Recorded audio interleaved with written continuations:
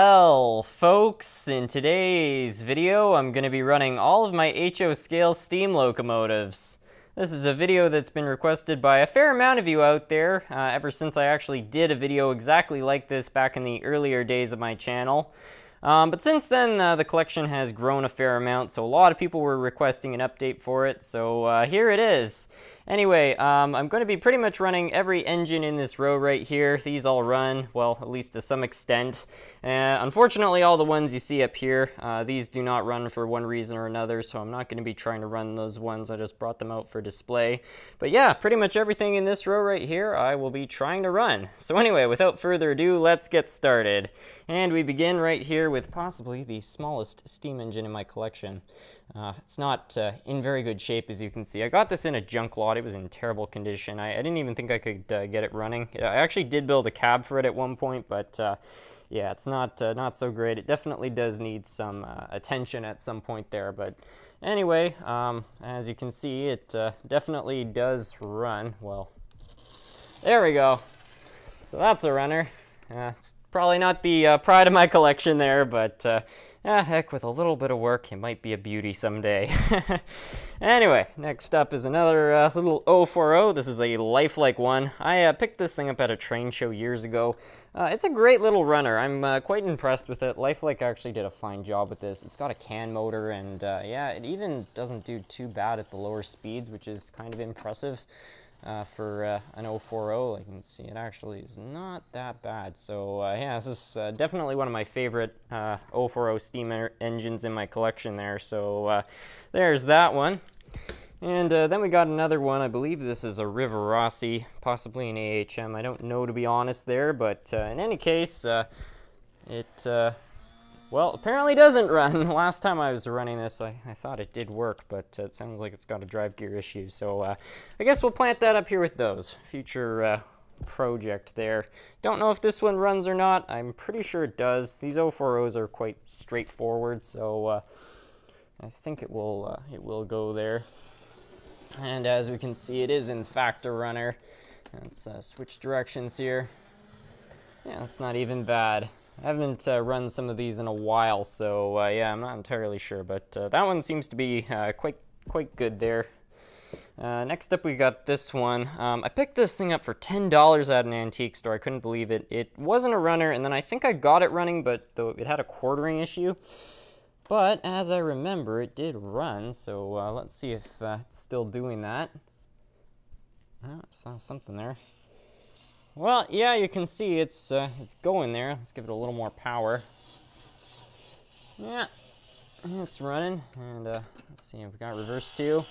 Okay, no reverse, but that is a runner, at least to some extent. I don't really know what to expect for $10, but heck. And next up is this little German Flashman locomotive. I got this in that Etsy lot just a couple months ago. This one does run. It's missing parts, so there's actually a guy who might hopefully send some. I'll have to look into that. But anyway, in any case, last time I was running this, it was doing okay there. Let's give it a little bit more power. There we go. That one certainly needs work, but it is a runner nonetheless. And next up, we got an old Lima engine. These are usually pretty tough. I'm pretty sure all the ones in my collection run there. So yeah, we'll get this one set up. And yeah, there we are. Yeah, sometimes if they've been sitting for a while there, the brushes stick to the commutator. But yeah, once you get it rolling, it goes. So there's that. And this next one is sort of unique because this is possibly the only working British engine I have in my collection there. It doesn't work that well. I actually bought this for a parts engine, but a lot of people were actually telling me it's somewhat rare. It's not in very good shape, so I don't think it's worth much, but it does go. Not very well, mind you, but it's a runner nonetheless. And next up, we got one which is sort of special. This is actually one of my dad's locomotives, which he had as a kid. And this one pretty much broke. The motor was completely fried on it, but I was able to replace it with a small can motor. Now, it's not a ideal motor there. I would like to replace it. But as you can see, it doesn't struggle to run there. It's mighty fast. That's why I want to get it a new motor. But it is a runner nonetheless, and I usually have it on display here because it's kind of one of my more special engines, just because it's, you know, been in the family for a while. This next one, I actually bought this fairly recently. A lot of people haven't seen this run before. It does run. Some people on a live stream requested to see it there, so I did run it then. And if we give it some power, you can see it runs just fine. It's an old AHM, and yeah, it's decent. You probably could use a little bit of fresh oil and a bit of wheel cleaning, but other than that, it's not really that bad. So yeah, I'm quite happy with that one. It has a tender too, but I need to sort out the linkage for that. And then here we've got another Lima engine, although this one cosmetically is definitely in better shape. As I remember, I think this one does run, so let's give it some power here. Sort of similar to the other, struggled a little bit, but this one actually doesn't run too bad. It even spins down when I cut the power. So yeah, there's that. Next up, we got one. This was another junker, which I was not very optimistic about, but I actually did manage to get this thing running. It looks awful, but hey, it does run nonetheless. This is also an old Rivarossi there, and if we give it some power, you can see it goes. It even has a working headlight. So there's that. It would probably be nice if I could get some replacement parts for it, but yeah, what the heck, at least it's a runner. This next one I got running, although everybody might want to put in their earplugs in advance, because this thing is pretty loud. I don't know why. I think there's a bearing issue on it, but if we give it some power here, it's actually not running too bad today. Maybe it's in the other direction. It does that squealing stuff. Well, it's running kind of rough, but there's no squealing, so that's new. But anyway, there's that one.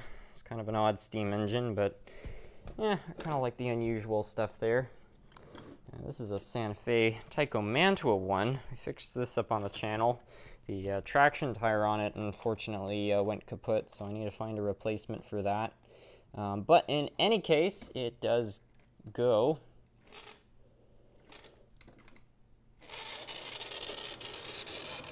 And if we flip the direction here, it does it.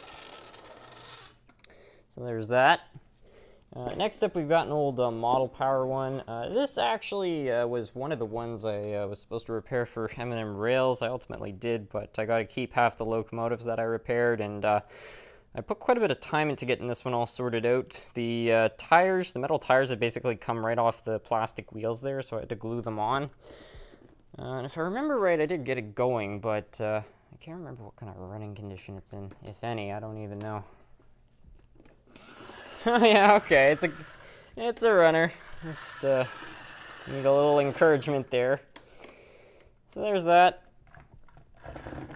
It's not bad considering what it was before I got my hands on it there. So yeah, I can't remember who this one's by. Might be a Model Power. Yeah, anyway, this next one's an old Bachmann. Can't remember if it runs or not. In any case, I picked this thing up in maybe 2012. I don't know. I was quite a bit younger, and I found it on eBay for 13 bucks. And oh, apparently it's still going. Sure got my money's worth out of this thing. I ran it quite a bit back in the day. Just cut out there. Yeah, it's doing it. Fair enough. But like I said, $13 Loco. Can't expect too much. Now, this next one I'm going to actually stop and put on the tracks with both my hands there, because it's sort of a special one. It's my HCW Railways 909 locomotive, and I bought this one earlier, but I just want to be really careful because it's got a lot of really fine details on it, which I just don't want to risk. So get that done. Alright, so we've got her all set up on the track, and while I got it set up, I also decided to put its cars on. This one's really special to me because this is the tourist train which used to go by my grandfather's house back in the day when I was a kid, so this very well is probably what got me into trains to begin with, just from seeing that for basically my entire life. And yeah, I just figured, why don't we hook the rest of the train up there.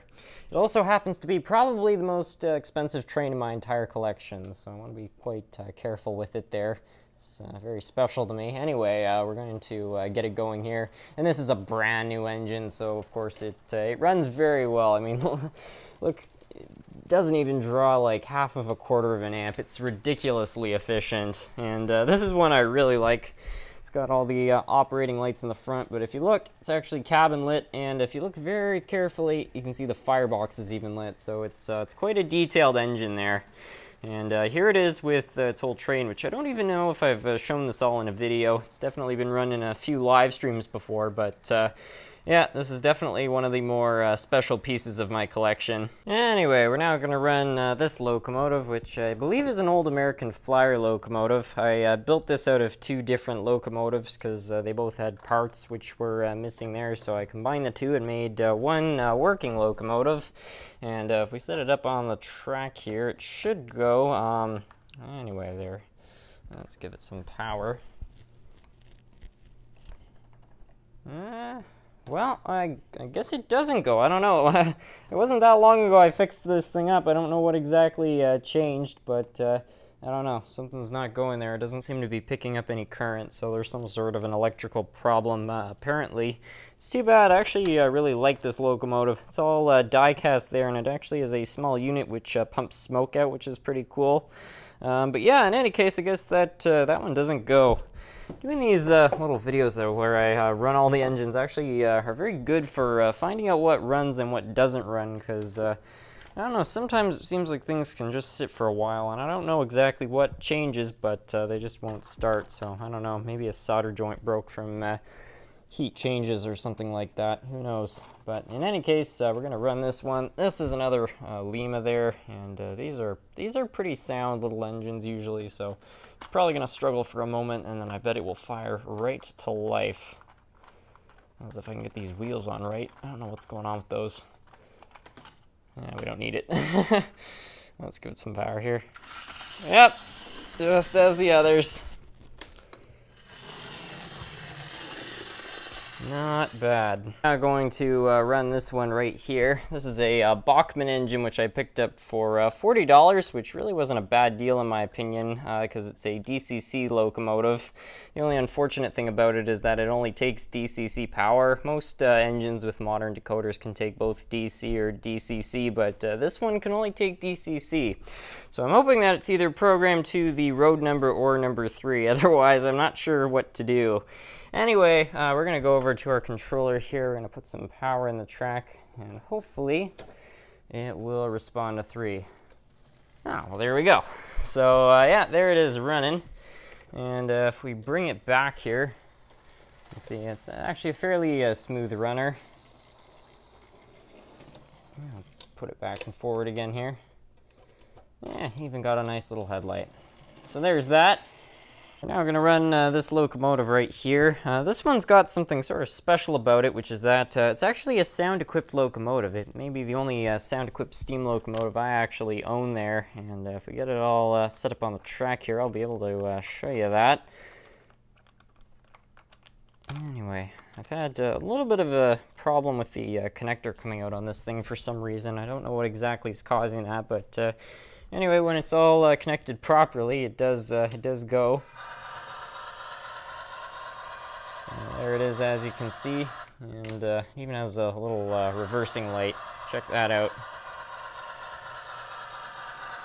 So there's that. Anyway, next up we've got this engine right here, which is a Tyco Mantua.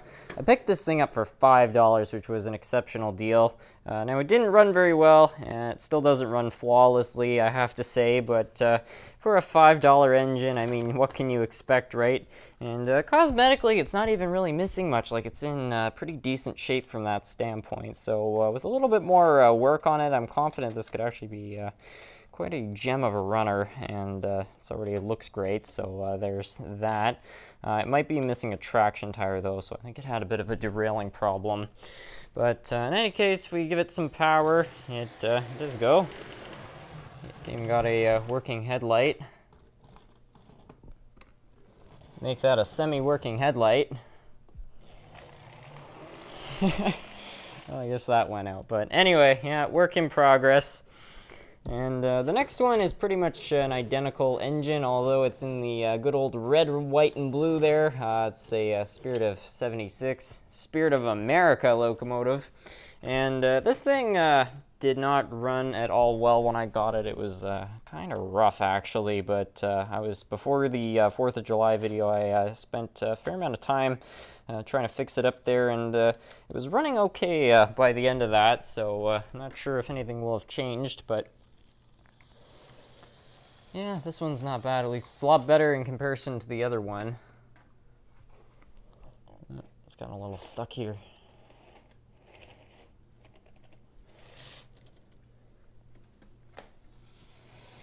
There we go. This one does have a genuinely working headlight, so that's nice. Yeah, not bad. The biggest problem with this one is that it was missing weights in the back, so it doesn't have perfect electrical contact with the rails, but it's another work in progress. It's also missing a fair amount of parts, which I would like to replace on it eventually. And we got this one. This was a dirt cheap River Rossi. Can't remember exactly what I paid, but it was under $15 at least. I don't have a tender for this one, and the linkage is gone, so I'm going to have to find a little wire so that we can actually see it run. On this little wire right here, so you can see this one go here. I don't know what actually happened to the linkage, but in any case, if we just give it some power here, you can see that it does in fact run when a wire is connected to it. So there's that. This one's a work in progress. I actually just bought it a boiler cap a couple months ago there, and somebody sent me a tender for it, so if I can get that linkage back on there, we'll be in business.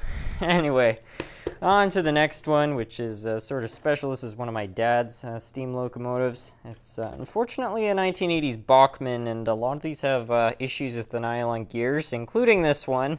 I was able to correct a lot of the issues that it had, but definitely doesn't run flawlessly. I don't even know if it still does, but yeah, I've sunk a lot of time into trying to restore this one. Definitely more than it's worth, but it's worth more in sentimental value than it is in monetary value, so there's that. Anyway, and if we give it some power here,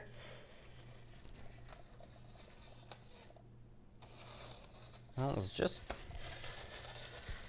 I guess it does run. Oh, good. I guess my efforts 2 years ago still have paid off.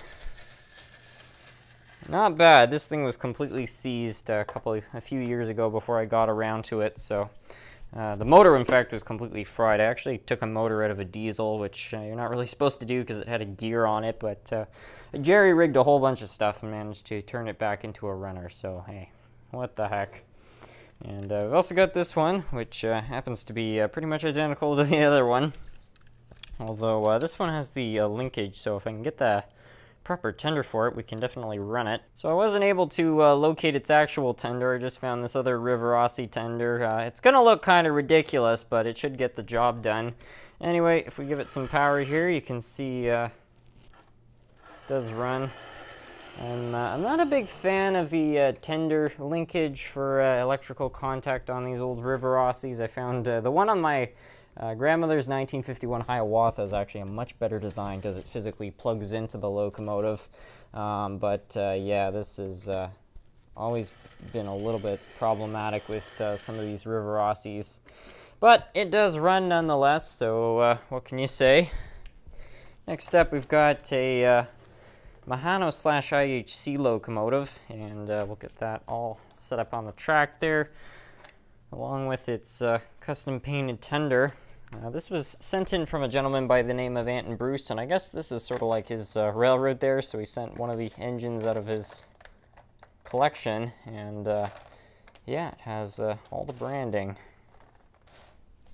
And these old Mahano/IHC locomotives, these things are pretty much for what you'd pay for them back in the day. They're pretty much built like tanks. These are very good runners. So they're actually one of my favorite brands of steam locomotives because I find Mahano did a good job at. They've got a pretty good amount of detail on them, but they also seem to last a very long time. I find almost any Mahano or IHC steam engine I've had seems to run pretty well without too many problems. They're not flawless, but they're not bad. I'll say that. Anyway, we've got another one right here. This one's in terrible shape. The original owner definitely did not take good care of it. They didn't lubricate it or anything like that. At least I think it's this one. I got two from the same lot there, and one of them was pretty bad, but I'm pretty sure it's this one here. It does run, but I think it could probably use some work. Yeah, you can see it kind of inconsistently revs, so it has some sort of a problem maybe with the brushes or something like that. I don't know. Most of the every other one I have like this seems to run all right, but yeah, that one's a little bit crude. This one, however, I believe was a decent runner. My apologies for that, folks. Somebody was just at the door. Anyway, like I was saying there, as I remember, this thing was a decent runner when I got it there. Just not too bad. Fair enough. Even seems to be able to do like a bit of a low speed there, so that's nice. It's really not bad considering I paid, I don't know, like 20 bucks for the thing or something like that in a lot. Yeah, I'm happy with it. Anyway, this next one's sort of interesting. It's a bit of a unique model that I picked up at a train show for something like $15. It's a partially die-cast, partially brass model. So you can see this top part right there. The boiler is all genuine brass. The other parts are all die-cast, but the original owner painted them up to look like brass. It's not exactly what I would call indiscreet, but in any case, if we set it up on the track here, I think this was a decent runner when I was able to, when I did a little bit of work on it, lubricated some stuff, and just did little adjustments here and there. The tender has some funny problems, but, well, if we give it power, you can see it runs quite all right there. It's not even all that loud or anything like that. It's got a good motor in it. That's something I will say about it there. And yeah, it's even somewhat smooth there. It's sort of a strange engine, but for what I paid for it, I'm pretty pleased with it.